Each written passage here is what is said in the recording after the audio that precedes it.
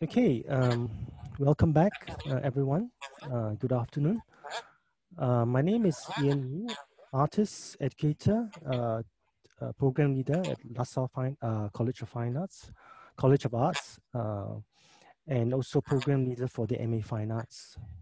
As this symposium is being co-hosted by the University of Melbourne, which is situated on the lands of the Wurundjeri people of the Kulin Nations, I would like to begin by acknowledging the traditional owners of the land on which we meet today, and would also like to pay my respects to elders past, present, and emerging.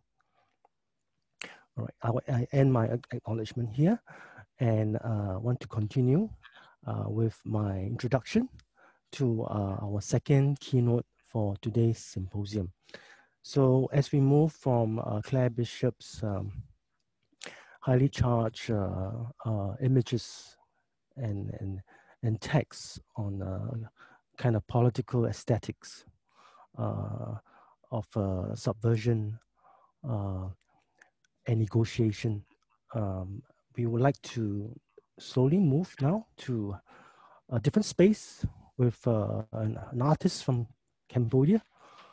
Perhaps even a kind of softer space where the idea of the personal, the idea of a kind of emptying out and a reconstructing of forms that are inspired by memory and nature takes place. I'm going to take this time to read from Sopheap Pich biography. So Sopheap Pich is born 1971, Battambang, Cambodia. At the end of the Khmer Rouge reign in 1979, Sopheap's family left Cambodia as refugees. Having first settled in camps in Thailand and the Philippines, they arrived in the United States in 1984. He was 13 years old and began his formal education. He took art classes in junior high school, but shifted his passion to woodshop in high school and worked as a stagehand in college. He first majored in pre-med to satisfy his father's wish, but later switched to fine arts in his sophomore year, a choice that allowed him to travel to France, Italy, and Mexico, and led him to spend a year in Paris studying at the National Art School at Sergi Pontoise. Forgive me if I pronounced it wrongly. These travels impacted his views of the possibilities and limitations of art that have guided his thinking since. He returned to Cambodia in 2002 and in 2004 began making sculptures using rattan and bamboo, his main materials to this day. Aside from working on his art, he also owns a farm in the Kiri Rom mountain areas where he plants hardwood trees, coconuts, and date palms. Thematically, his overarching preoccupation is memory, nature, and process. He sees his works as results of his fascination and investigation of nature. He relies on intuition in making works that are at times organic, while other times geometric, and referencing paintings while always resonating with his environment and history. His work has been shown at Documenta 13, the Venice Biennale, the Asia Pacific Triennale, among others. Major museum collections of Sopheap's works include the Metropolitan, the Guggenheim, the National Gallery of Singapore, and the Centre Pompidou in Paris, among others. So without further ado, this talk Sopheap will present for 45 minutes, followed by a 15-minute Q&A. And the Q&A will be using a Q&A box that we will be able to take out some of the questions for Sopheap. So without further ado, welcome, Sopheap. Thank you. Thank you very much, Ian.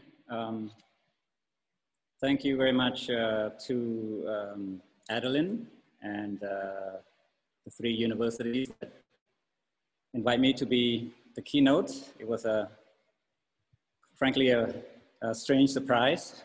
As you know, I'm so far from sort of the real events of the world, it seems, you know, living here in Cambodia, and Cambodia being kind of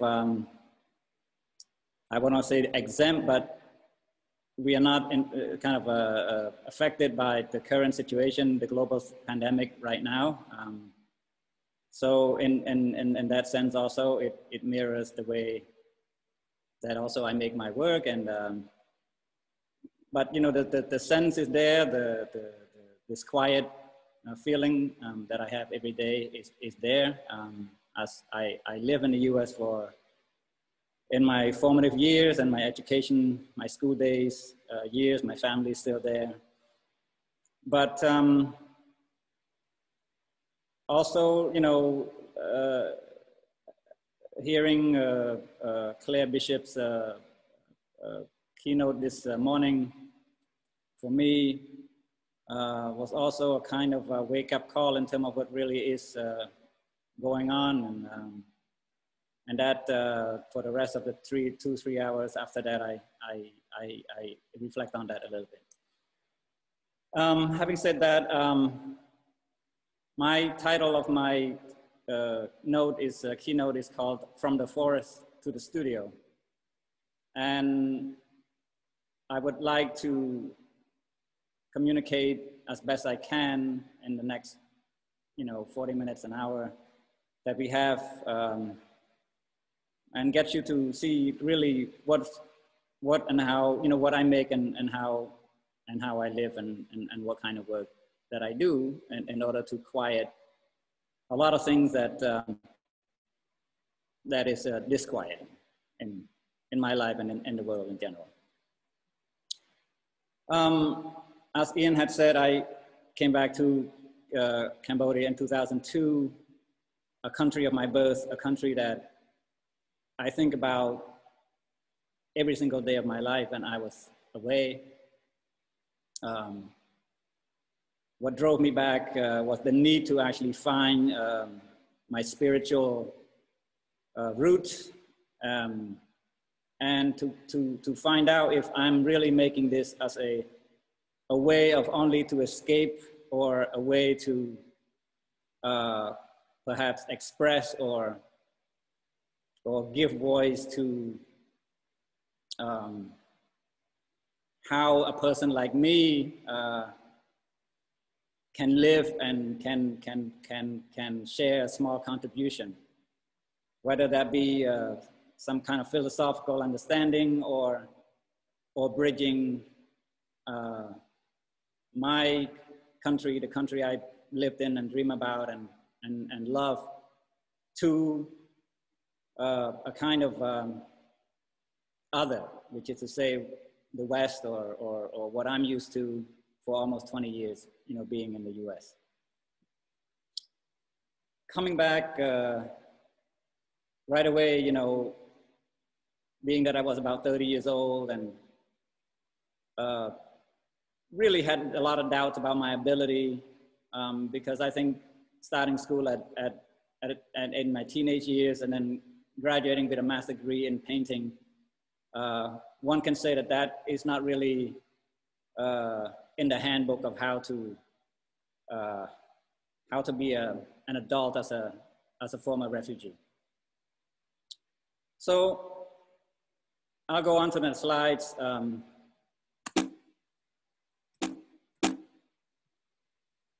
I'm sorry, it's not, there we go. My first sculpture in 2004 is called Silence. And now this is my very first sculpture in my life. I've never touched anything sculptural.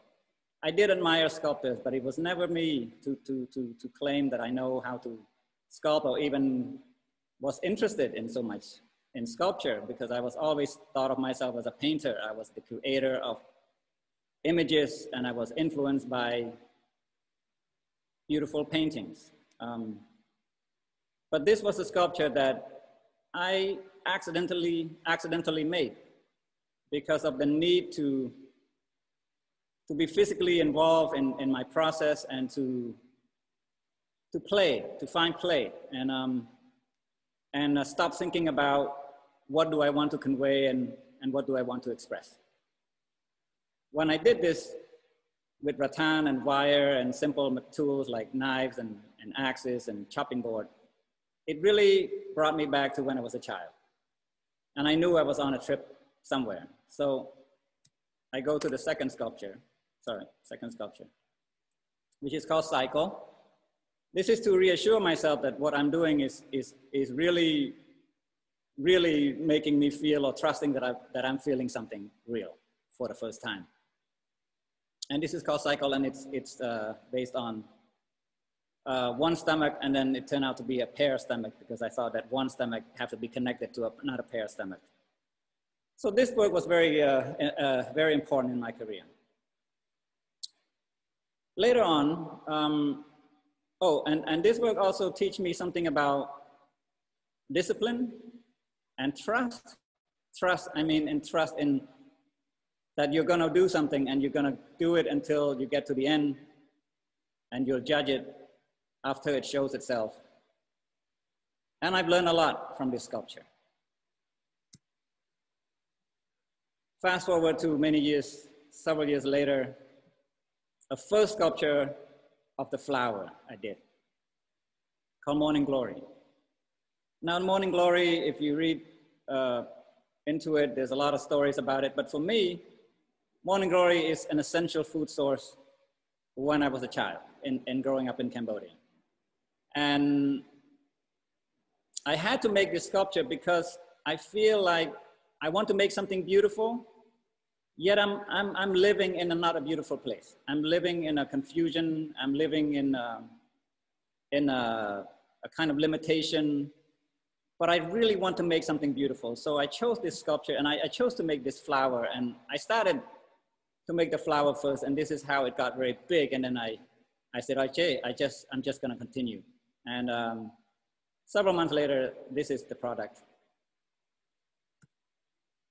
And I subsequently made many smaller works related to this, and I look at more of the Morning Glory flower in nature, just around my house, around my garden, around the studio, and continue to learn different things about it. It's almost like looking at it as a still life, doing many drawings, doing many sketchings, but really just absorbing, you know, what it is that I'm gravitating to about it at that time.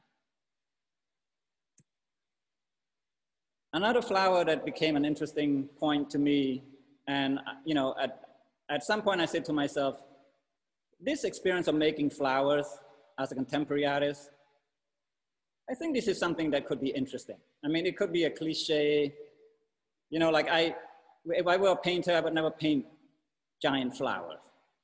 But I think as a sculptor, I thought maybe give it a shot. Why not?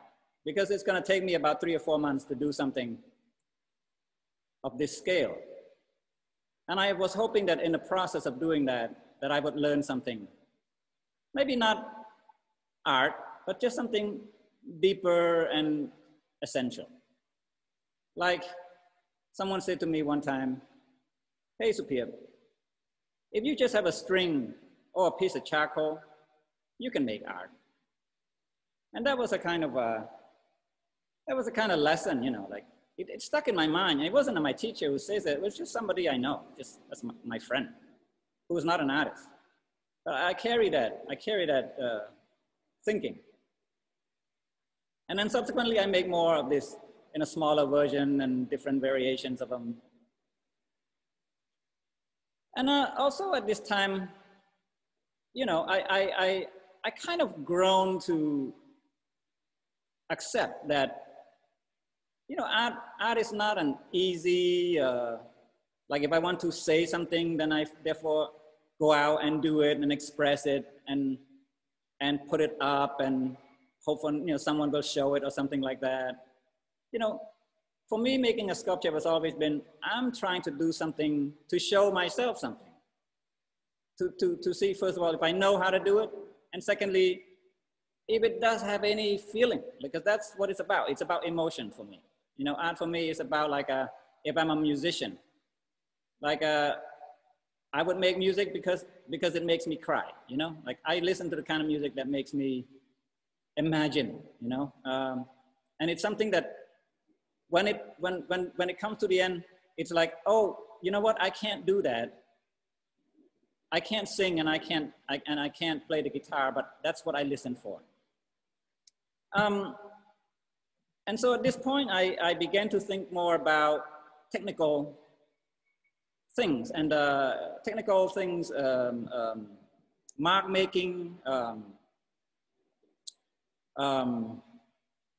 What is the resonance? You know, like when you see a drawing or when you see a painting, what is it about that painting that grabs you? You know, and I was always a fan of artwork that grabs me. You know, so like the first painting that was not mine, that I didn't think of it from my head, was I had to make a copy of a Van Gogh.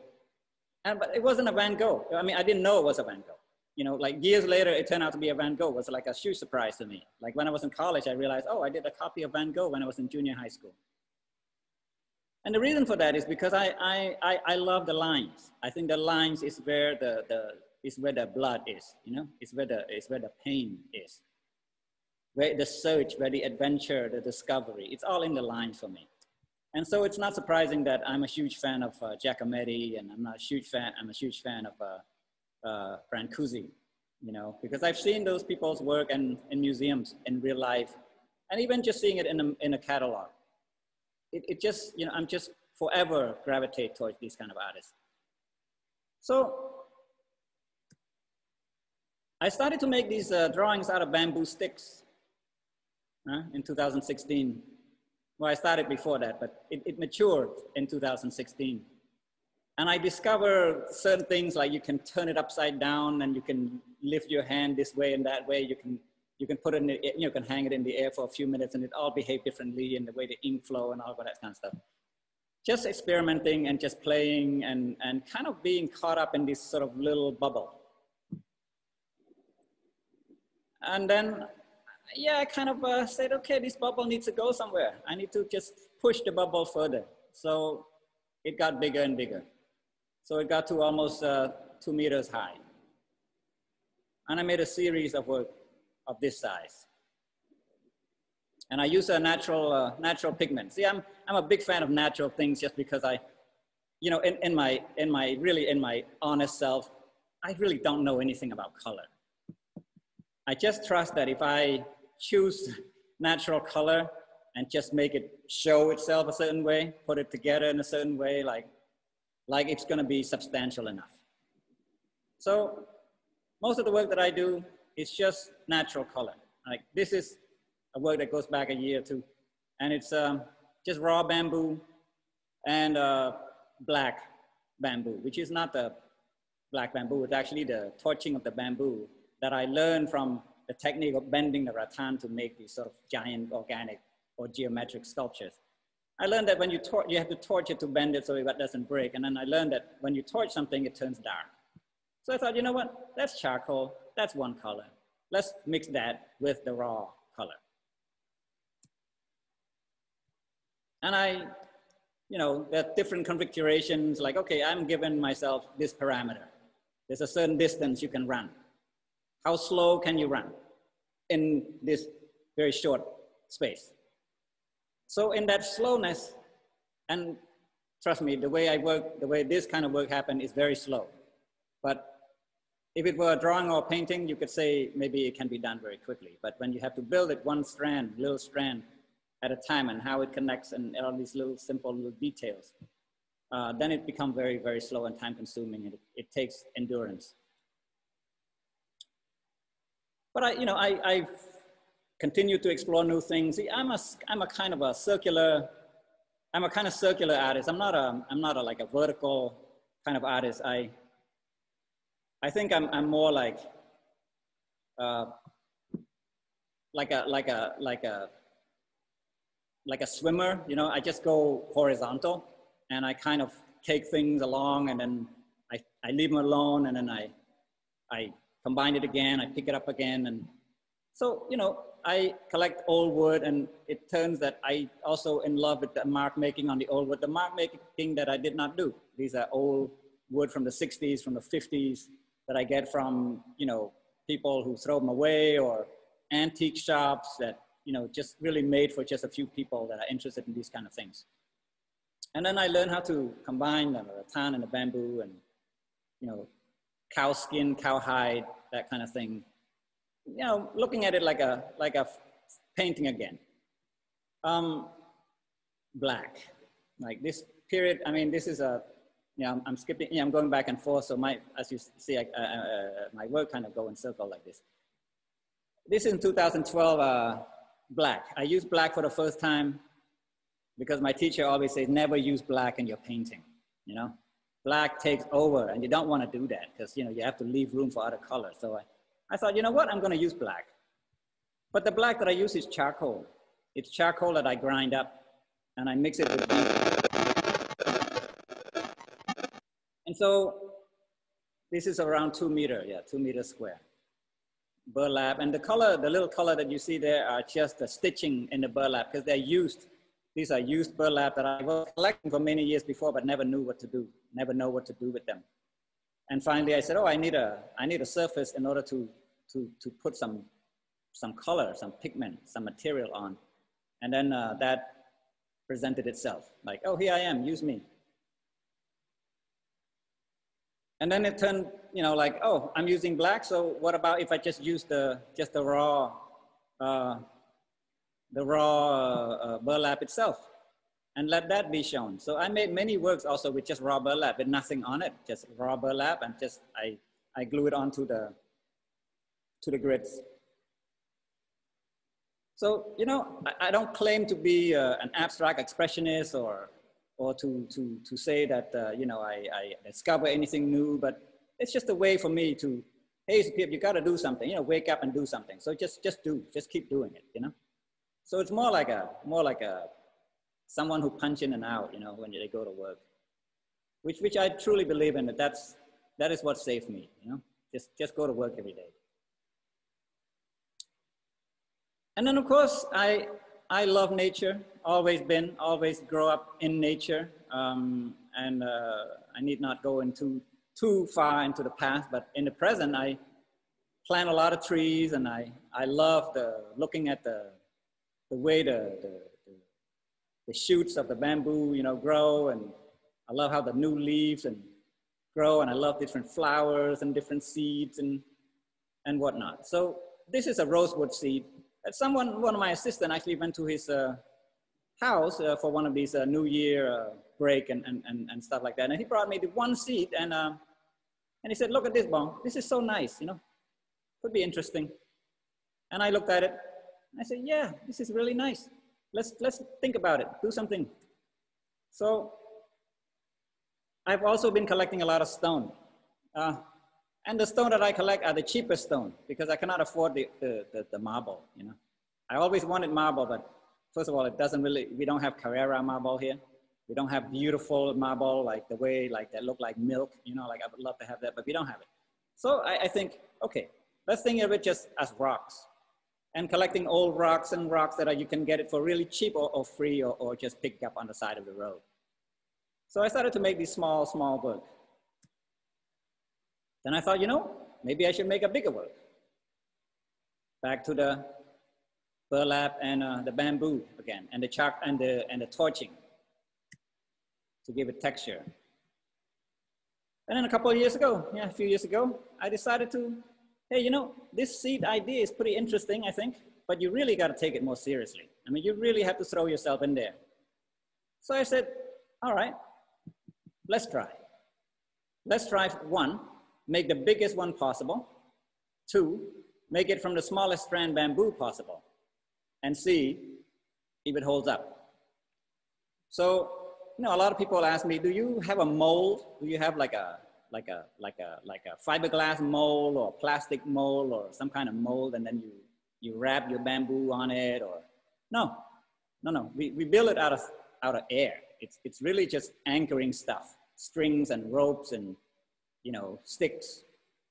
But this is the size of a shipping container, this seed. And I wanted to make see, the problem with the seed is that I don't want to separate them, right? So I can make them bigger, but then I would have to make them in pieces. And no, I want something whole. I really want to have something like a whole experience, just with no mitigation. It's really just the essential part. So no question about it. Like, not about hey, how do you put that together? But more like, how did you make that, right? So actually this seed pod does not fit for a vertical into a container. It fits diagonal.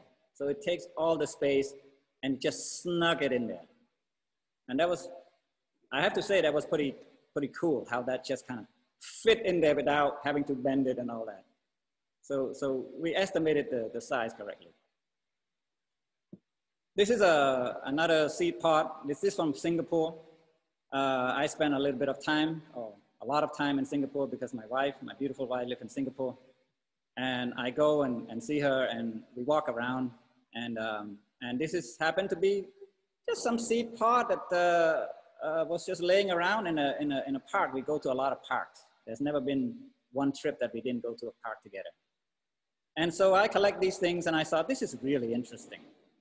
It's split open differently, and when it ages, you see the one on the left, it's kind of old and scarred and dried, and so it behaved differently. So I collected a bunch of them. I started making small sculptures of them. Then I thought I'd make a big one too. Why not? But this, I want to make an open one, right? So the question is, how do you make something open like this and be able to stand up? And I can stand inside of this pod without having to bend over, like without having to crouch. So, and this idea of scale is very important to me. And I think maybe it has something to do with the fact that I'm Cambodia or Cambodian, and we are quite invisible. We are the invisible Southeast Asian country, we have Angkor Wat, and that's sort of our namesake. That's our symbol. But as far as the Cambodian people and what we do outside of that, what we did centuries ago, we are pretty invisible. So maybe it's that idea too in me, to hey, Sopheap, come on. If you're gonna do this, let's do it to the best and the biggest you can, all right? So there's something about that, aside from, of course, the testing yourself, whether, technically you can do it and your assistant can do it and all that stuff. And we made another one. And I go back again. This is Bain. This is the first, that giant seed pod that fits into a container. I realized also that this seed pod is also interesting. So I used this form, and I said to myself, let's do something a little different. Use some of that wood that you collected, torch into it, draw onto it, make this one solid, make this one whole, make this one raw, combine it together. Yeah, this one is called Diet from last year. And from there, there's a conversation in my head, and I said, let's make another one. And this is the result of it. The right-hand side is a cowhide. And the cowhide thing is interesting because I've been collecting cowhide as well. Because the cowhide, in the temples, they make these beautiful sounding drums. And in Siem Reap, I witnessed people who actually make these things. They have to stretch the cowhide for weeks in the sun, and they scrape it, and they wash it, they scrape it. And all sorts of musical instruments, are made with animal hide, and snake skin, cow skin, goat skin. So I just began to collect them just in case. I always believe, like, if you have enough material around you, at some point those materials are going to tell you what to do, or at least suggest to you, like, what is their function? Why are you attracted to them in the first place?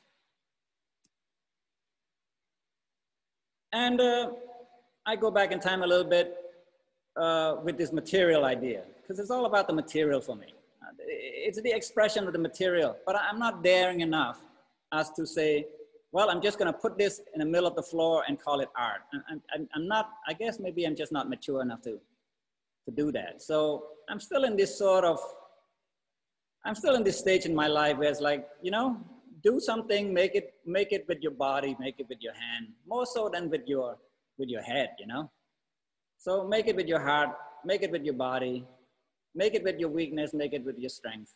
And then yeah, let's see what that form, let's see what it is. So it took many, many iterations before this became a sculpture, and it took like years before it arrived to this point. I made many bad sculptures before I get here, but I won't bore you with those. And here's another angle from it. Now I combine this sculpture with those linear vertical drawings that you saw earlier. Some of them I think you saw earlier at the Venice Biennale. And I think everybody walked by it and have no clue what they were about, but you know, that's okay. Take a little breath here. So as Ian was also saying in my introduction, that I own a farm.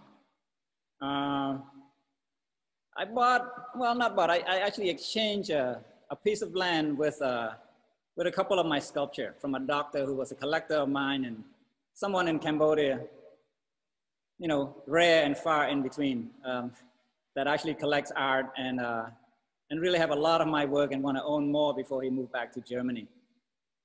And he said, I bought this land 10 years ago. I either sell it or I can give it to you. So I said, all right, we'll trade it for a couple of sculptures. So from this land, I explore more land. And a little background on Kerry Room. Kerry Room is a place about 2 or 2.5 hours south from Phnom Penh, from the capital city of Cambodia. And it's between Sihanouk Vil, which is the Cambodian call it Kampong Saum, which is the coast. And so it's halfway between the coast and the capital city.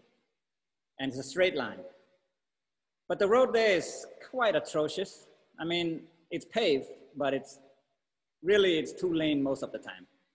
And it's very dangerous. So property here, yeah, 5, 6 years, 7 years ago, very cheap. So I took the opportunity, asking the villagers, hey, come on, you know, do you have anything? Do you know anybody? So I ended up purchasing more land. I purchased a big plot of land surrounded by a mountain with a river that I have to cross for the first time. So we had to build a bridge, which was very interesting, you know, working to build a bridge in this rural community known for rice paddies and mango plantations, you know. And a bit off the far end of the village, nobody really get there unless you know where to go. So this is my staff, and we do a lot of, so we planted coconut. You know, I thought, you know what, let's plant coconut just because I want to. I don't want to plant what everybody else is plant, and which is mango. Everybody is always about the mango. You plant mango, you cannot lose money. Yeah, I think they're right. But, well, I planted 4,000 of them. Coconuts and date palm, rosewood, some guava, and, you know, things like that, but mainly the mango and the date palm. It's what they look like. I guess this is about 4 months ago. And I have another land next to it, which is the jungle, you know, like a virgin land, which is just really a natural forest. I collect all those seeds from there.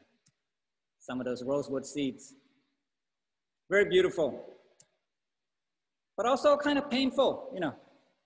Being in Cambodia, being, you know, in this rural place, the trees, they die on their own or they cut down by villagers, and, you know, it just kind of, at first you're angry because you're like, man, people come into the land, they steal it. And then I realized, you know what? When people don't have, when people need to make a living, they do it. My job is to say to myself, hey, you're lucky. You have this land. You have these trees.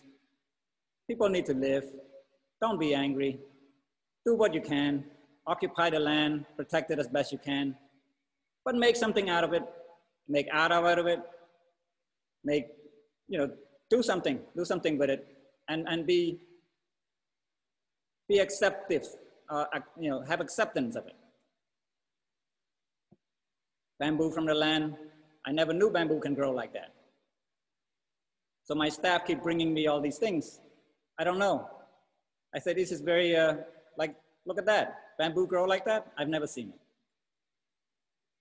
So I make work that result from this feeling, this idea to use something, this need to balance, this sort of suffering, this sort of pain, and this, at the same time, this understanding and this sort of acceptance that I am living in a third world, fourth world country, that there are people who are less fortunate than me.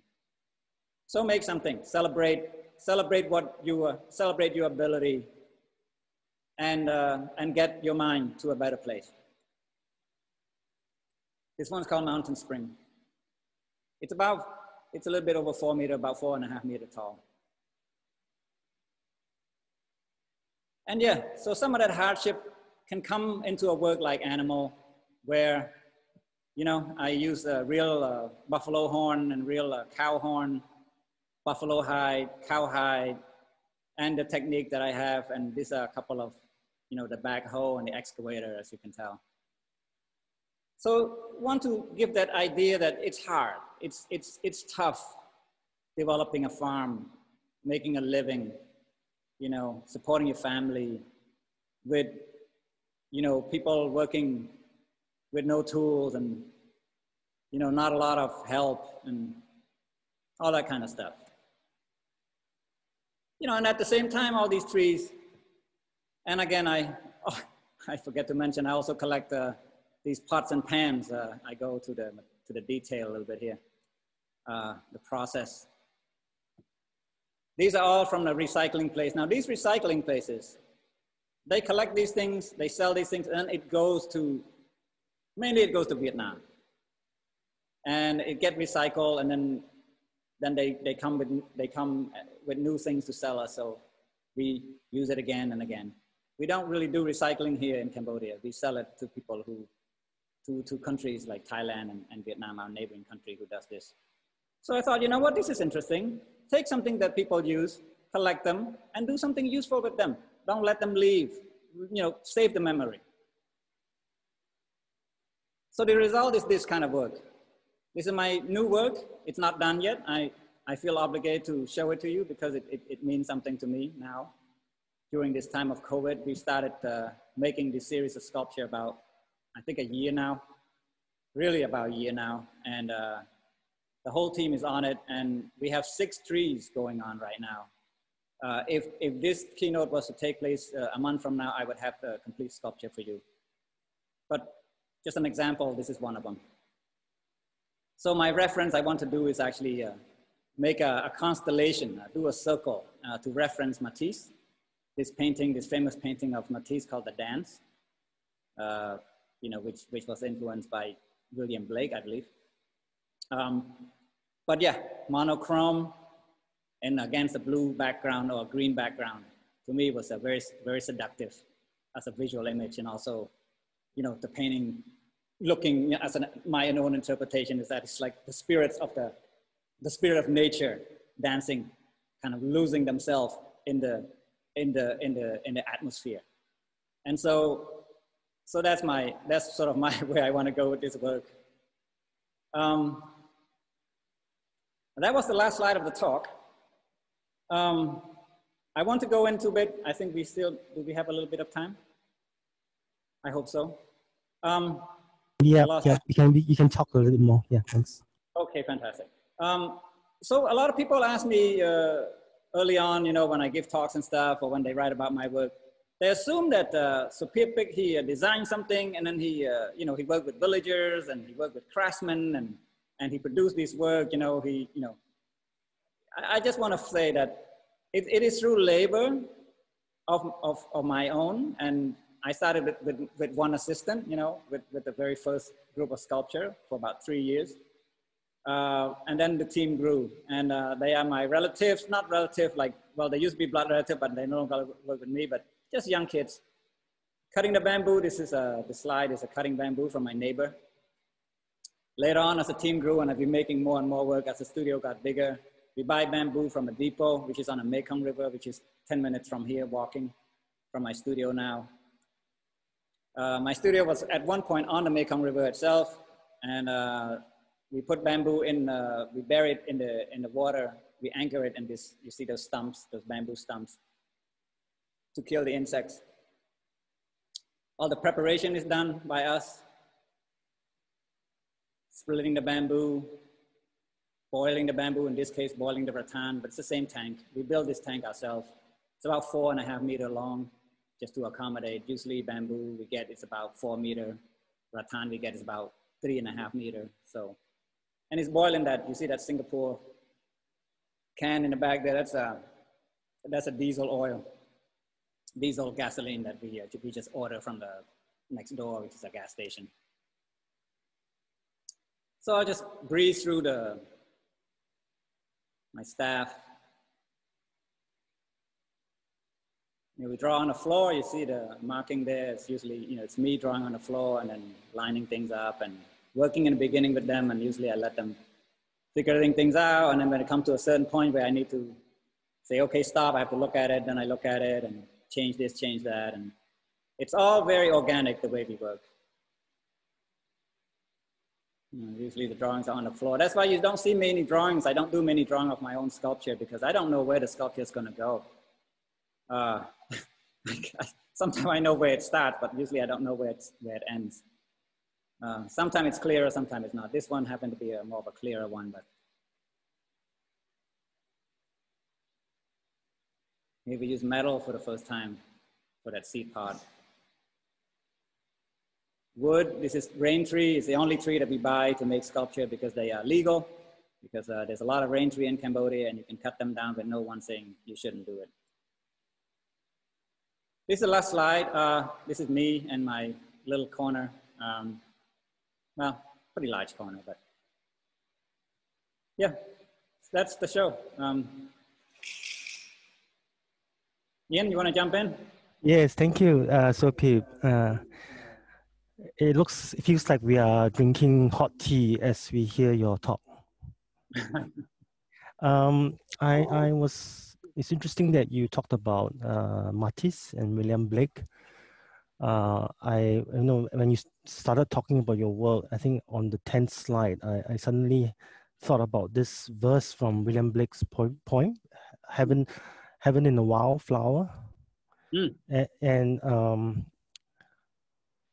hold on a minute, the host has asked you to start your video. All right. Yeah, so this text came to me when I saw your work and the way you describe it. Heaven in a wildflower. How do you fit heaven in a wildflower? You obviously can't. And if you talk about scale, I'm thinking about how the choice of the right size for, I wouldn't say maybe it's the right size because you talk about intuition a lot, and perhaps the morning glory flower, the real size, and when you construct the sculpture, it is not really the morning glory anymore. I think it becomes something else, What is this something else? I mean, we can talk about, I can think about the ideas about representation being sort of like put into a kind of metaphor in terms of shape and pattern. Yeah. Can you say a little bit about how this transformation takes place from the original source of the real thing to something that is highly imaginary? Yeah.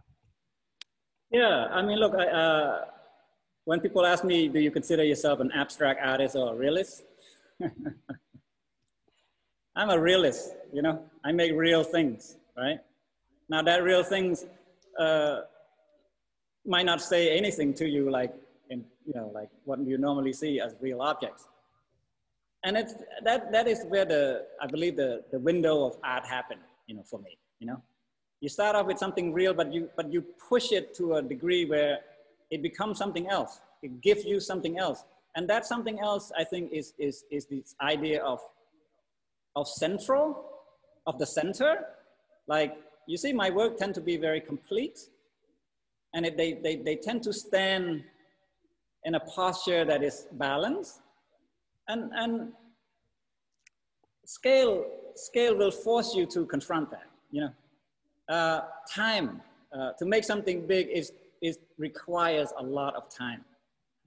The time to make something, I believe, or I fear maybe, that a lot of artists don't have the chance to to throw themselves in, to give themselves. Or maybe it's not possible, right? The time to labor through something, for me, that's always a kind of lesson for me. Because during the time of making, it's a time of focus, but it's not focus on life. It's a focus on the activity of life, right? And I'm not a Zen Buddhist or practicing a religious person of any kind. But I think that through labor, it shows me how something can become more than what it is that your original thought is of it. Right? Yeah, thank you. I think you used the word you are a realist, which I think is really interesting because I'm thinking about the works that look like paintings. You know, you said that you are interested in paintings and you created this set of two-dimensional works. And actually, when I look at them and I compare them to the typical abstract paintings, yours is like, they are like real objects. You know, they're not about pictures. They're not about a kind of illusion, you know. So when you say you are realist, I kind of like thought about these works, you know, although they have a kind of formalism in terms of repetition and patterning and even printing, you know. It's not almost, it's not really painting, actually it's almost like printing using the bamboo sticks. There is a kind of, there's a palimpsest that builds up. Yeah, I don't know whether is it from the a kind of lacquer you're putting on it, you know, but I see it like an object. Yeah. Okay, I'm just at the side of my eye. I'm looking at the box and waiting for some questions to come in. And maybe I'll ask another question about, you know, your comment about, you know, your rattan work. You know, you have all these lines and they're all different, diverging very differently. Sometimes they split up into different, like wider sections. Sometimes they're very close together. And I'm thinking about how you talk about lines in relationship to blood, the blood structures of the body. And I'm kind of reminded about how a lot of artists sometimes when they start making drawings, I remember there was a slide presentation by Julian Schnabel, the American painter, and one of his earliest work was just doing these lines, and he says that, oh, it's connecting to the bark of the trees. So this relationship to using the pattern of nature, which for you is a kind of blood, the idea of the blood system, you know, of the body. And for Schnabel was like the idea of the bark trees, the patterns of how these natural shapes are indeterminate. They are not always, they are not the same all the time. Yeah. I think this is something that I'm reminded of when you talk about the way you practice using the idea of lines as a way to form shapes, to form kind of constructs. Yeah. Do you want to comment a little bit about this? Yeah. Well, a form is, simply put, a combination of lines, right? Lines constructed together or put on together. The thing about the lines that I'm interested in are not the lines that comes out of me, if you understand. I want to see, I want to recognize. I don't want to dictate like how a line becomes a line. I want to recognize a line and then find a way to, like you were saying, print, right? To put that line onto a surface so that I'm not making the line with my pencil mark, with my pen. Like you never see me doing a complete work with a pencil mark or ballpoint pen. Because to me, it's, I like the nature of the line itself.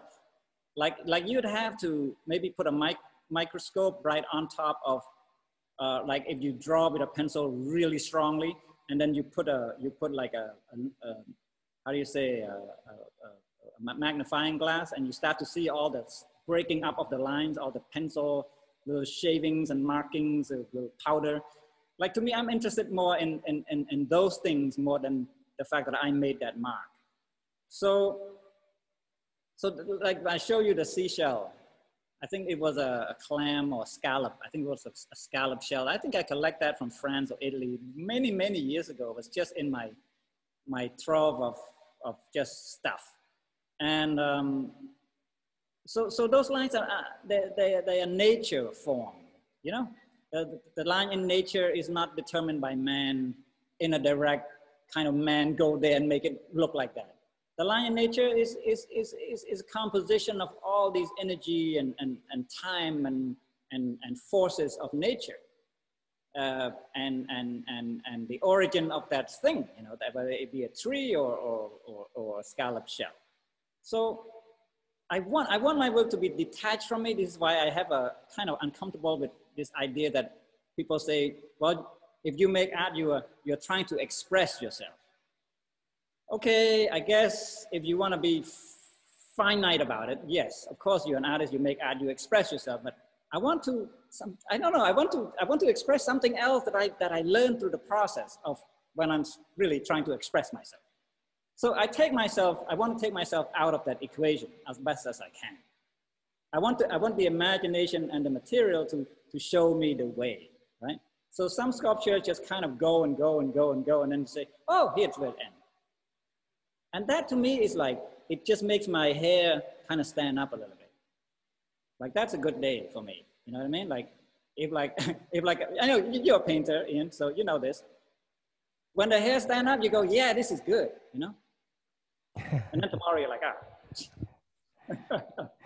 Let's do it Yes, again. I like what you talk about the microscopic, you know, and I think it ties into the idea of the unknown, and you always learning because you always say wake up and do something.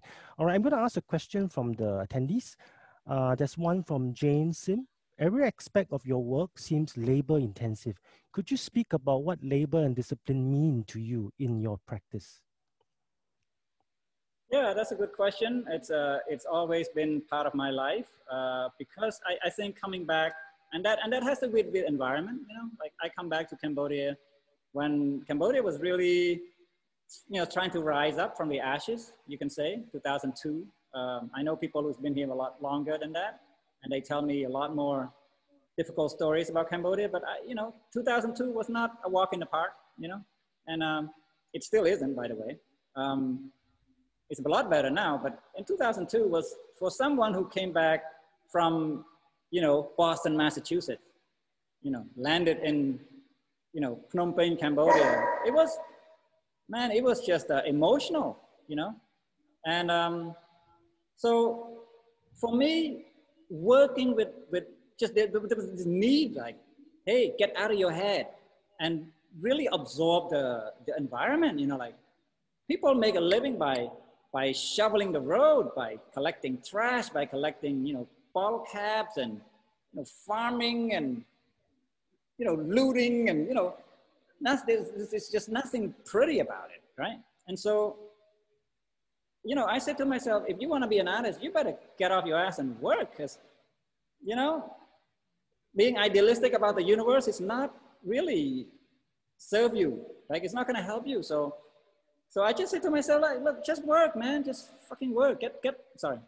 I swear a lot. I think work will save you, you know, like at least it will not be, like you will not be living in some kind of prison, you know, because there's a lot of bad stuff going on all around, right? There's the world, there's your family, there's your neighbors, there's, you know, a lot of chaos, and work quiets all that chaos for the most part, not all the time, but for the most part. So that's, yeah, I just believe in it. And you know, this is the reason why I have 15 staff, you know, because I just work, you know. Thank you, Sopheap. I'm going to move to another question from Rafia Ragino. Natural element, real objects, and rawness seem like a kind of personal materialism to you, or form of device. A mnemonic device to remind you of your origin, Cambodia. And does this play an important function to you? Do you intentionally, are you intentionally doing this? Are you aware of the process or simply instinctive?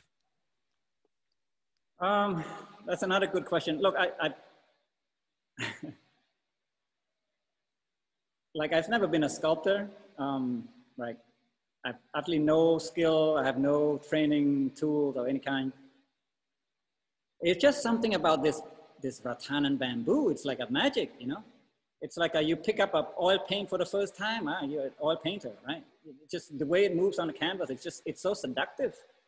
And you know, every single moment you touch it, you work with it, it's just like it gives you, it makes you happy. It makes you, happy is a shallow term to use, but you know, as you're making something, it gives you richness, you know? So did I claim it to be mine? Did I will it to be mine? Yeah, probably. I think so. I mean, if I don't have much to work with and I found something that I like to work with and it produced these shapes that resonates with my inner being, well, there's no need for me to run around giving it up, right? It's only like combining other things and then relating to other things. And, you know, since I work very slowly, other things come into the work very slowly. So if you look at the catalog of my work in the last 10, 15 years, you see, I do have other things that I put in there, but I always rely on this kind of a thing that gives me life. Thank you. This another question from Ramian Abdullah. I always like all your sculptures and admire the use natural materials. My question is about acceptance of your own people, about the approach and style tend to be from the Western style, and yet Cambodia has its own style in making art. Yeah, so this is a question from Ramian. That's great. Yeah, look, I questioned this for 15 years. I still don't know how to answer it. I mean, I consider myself quite suspicious of culture. I don't know who made this way, like this is the Cambodia we should know, this is the Cambodia that we accept. Like, I just think there are gaps, you know, in a big box of culture, right? That Cambodian art is this or Western art is that, you know, like I've grown quite distrustful of that notion. So as I tell you in the beginning, that the lines is what draw me into a certain work of art, right? You know, looking at a Donald Judd didn't mean much to me when I was going to school, you know, because those weren't something that resonate with me, right? So I look at it from like the Western part of me, you can say, or I can say, is that I learned that from being in school, you know, learning with, you know, my professors who have studied under people like Joseph Albers and, you know, some, you know, Ray Yoshida and, you know, some great artists, right? And you know, they actually say, Sopheap, roll up your paper, go into the landscape, give me a drawing of the landscape. Don't come back until you have one, you know? And really forcing me to actually confront with the homework, right? I think a lot of time we don't really do homeworks anymore. I don't know, art has become so conceptual nowadays and with videos and everything and performance. I came from a background where I learned how to draw from looking at nature. So that's what I come back here with. I do my best to communicate in some manner or other with my work. I wanted to really make the Cambodian people get something from it. And so I make things that I think people can understand or at least be gravitating to. And then I also make things that I'm like, okay, I'm not just in that little bubble. I also go a little bit further. So I let my imagination and my intuition bring me somewhere, and I learn as I go along. I mean, really, it's, you know, it's just making it up as you go along. So I guess my next question is from Jeffrey Say. I think it ties into what you just responded earlier on, but you may want to elaborate a bit on it, and also to the idea of the realist. So, hi Sopheap, it's interesting you call yourself a realist. Someone has referred to you as a formalist, as your works generally don't engage with social and political issues. Do you think that's a fair statement?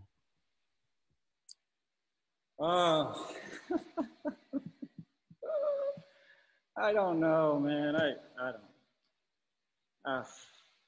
I don't know. I mean, there's a lot of pressure to say something like you're making art to express political leaning and stuff like that. I'm also very suspicious of politicians. Trust me, I don't really, I'm not a big fan of that stuff. if it does, it's only because it's inside of me somewhere and it just comes out, right? If people say the morning glory or the Buddha is about, you know, the unraveling of culture or the destruction of Buddhism and things like that, listen, those things people can read into it and everybody wants to relate to it in a certain way. And that's great. I mean, I love that. You know, I want to see my work in that way where there are just so many way of getting at it and coming to it. And so I'm a realist in a way, like I'm a realist as an artist. I'm not a realist in terms of that life is a certain way only, you know. I'm a realist in terms of I take one step at a time. I make work that is based on something. It goes somewhere else. So yeah, I don't know. Politics, I don't know. Okay, I think thanks, Sopheap. I think I just want to continue with my comment about the micros that you were talking about. I think that's really interesting in the sense that you say you wake up and do something, and it's a lot of your work is almost like you learning about the world, which is still pretty much unknown to a lot of us. And I think you do that by constructing your objects, you know, by making your work to reach for a kind of resonance. You know, you use that word a lot, kind of resonance, and you do it very slowly, almost like a kind of meditation. As you mentioned that you meditated before you came for this talk. Yeah. So, Yeah. so I see that that is a very important aspect of your practice. And to me, I don't really think about whether it's figuration or not, although yes, there are some aspects of it, but it's never clear cut. I always like to see art like a kind of axis, you know, from something to nothing or from nothing to something. You know, it's never like extreme to one one situation. Yeah. Maybe I have one last question, which I think is I find it's quite interesting about you. There was once I think you talked about the way you select bamboo. You go out to the forest, you cut the bamboo, when you select specific kind of bamboo that works for the construction of your work, and there's a kind of theory to it. You know, do you want to talk a bit about that? Oh, well, sure. Well, you know, the bamboo that I use is what is called the sai sruk, which is to say a farmer's bamboo, just kind of grow in the farm. It's not a bamboo you put into a pot or a bamboo that you necessarily make like a walking through garden, you know. Like we don't have those beautiful bamboo that you find in Kyoto, you know, like in Japan or in China. We have these clumps and they're really tough, right? They're very prickly and you know, they're not easy to work with because they're really gnarly and because, you know, all the bamboo is trying to grow to get the light at the same time. So it grows differently and there's a lot of resistance to it. So the bamboo have a lot of character about it. That's very different from a bamboo that just grow with spacing around them. I use that bamboo because it's very strong. It's cheap enough. It's easy enough to find. And it's the most common when it comes to building, when it comes to anything, basketry, all those things, you use this bamboo. I also use other more particular bamboo, like the small yellow, golden yellow bamboo, which grows straight, but takes a long time to grow. It grows a lot slower. And it's not as strong because it's very thin. So yeah, there's different kind of qualities in the bamboo. The reason also that I enjoy actually going and cutting bamboo, and we still do, you know, sometimes I ran out of, or at least some ideas occur to me, and then I say, you know, this idea, we need to go to the bamboo, we have to go to select the bamboo. So we still go out there and cut the bamboo, and from cutting the bamboo, like just being there in the bamboo bushes in somebody's yard or backyard or whatever, you see how like the skin of the bamboo, there's some mark on it and stuff like that. So it just make me think like, oh, you know, if I didn't see that, I would never think about it. So just learn, you know, like that bamboo that twists and swirls, and I have many of those. It's just like the certain kind of bamboo do that, right? And when you go to the forest or to the place where the bamboo grow, you accumulate other knowledge that is different than you just order bamboo and someone just ship it to your studio. Thank you very much. Thank you, Sopheap, for sharing your art practice and also many insights about selection of materials, your decisions, and your opinions about the world. I want to thank you very much for your talk and for sharing this with us, and to all the sharing with us, and as well as to the students as well. So we hope that one day when the lockdown is over, we can maybe invite you over to do something with us physically. So with that, thank you, Sopheap, for your time and for your presentation. Thank you very much. Thank you, everyone. So we have come to an end of this symposium, and I just want to, we're going to have a bit of a wrap up, and I just want to shift this time over to my senior lecturer, Adeline Kueh, for MA Fine Arts, to say a few words. All right, so Adeline, you want to take it away? All right, thank you very much. Thank you, Ian. All right. Looking back at the proceedings of today's symposium and where we're at in the midst of the pandemic, I would like to, on behalf of LaSalle College of the Arts, thank the keynote speakers, Claire and Sopheap, the participants, attendees, and the organizing committee for allowing this space for the articulation of the liminal and invisible structures, processes, and practices.